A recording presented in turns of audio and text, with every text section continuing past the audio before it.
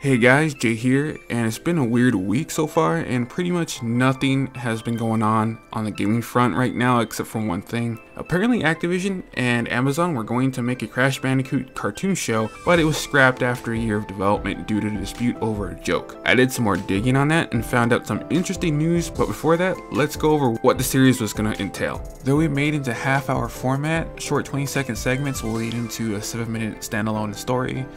The kind of absurdity will ramp up the funny while keeping the show feeling completely silly, free-form, unfiltered, and genuinely original. They are also great to just put out there to entertain on social media. The location will be the mysterious and otherworldly Wampa Islands, where, of course, Wampa Island is where our main characters live. However, there are many other islands in the chain with limitless terrains, ice and snow, fantasy, forest, tropical, swampy, jungle, spooky, an endless and playful place more than suitable for Crash and his friends to travel and explore. Some of the cast were, of course, Crash, who was mostly mute, but a chaotic good kind of hero, a free spirit with a good heart. He'll speak in an Australian gibberish that only other characters will understand and interpret. Dr. Neil Cortex was born in a family of circus clowns. Cortex's full name is Neil Periwinkle Cortex. Unlike the rest of his family, Cortex was sickly, introverted, and preferred studying science over making people laugh.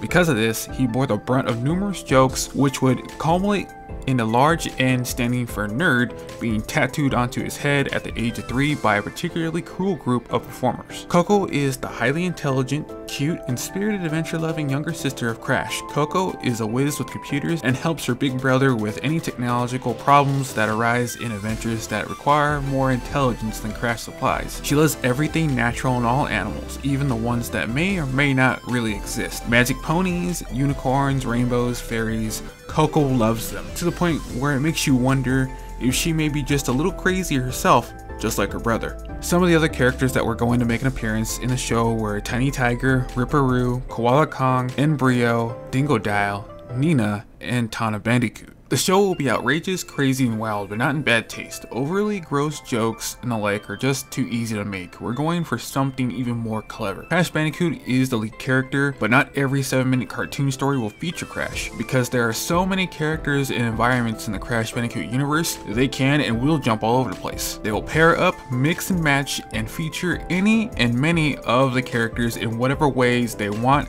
and sometimes not want. One of the episode synopsis is for Beach Blanket Bandicoot. An innocent day at the beach turns from paradise to peril as Crash faces off against beach bully Koala Kong for the beautiful Tana's affections. Crash and Kong beat the daylights out of each other as they try to impress the girl with a variety of beach stunts and antics. Their duel is interrupted when a gang of hungry land sharks invade the beach. In the end, I found that a post was written by one of the alleged show writers the day before, claiming that the show just had been axed the day before posting this on Reddit by higher ups at Activision after a year of work. The original post did not provide any evidence of the claims on Reddit, but later was edited to include a draft of the production bible and test footage. They also claimed early on that it was cancelled over a single joke, later that it was more generally over creative conflicts with the scripts and back and forth at what kind of show Crash would actually be. Ultimately, we don't really know if all this info was real or not, because people pointed out that the Crash Bible for the show was made April 1st, 2020. But then again, why go through all the trouble for making files and an animated test short just to get the attention?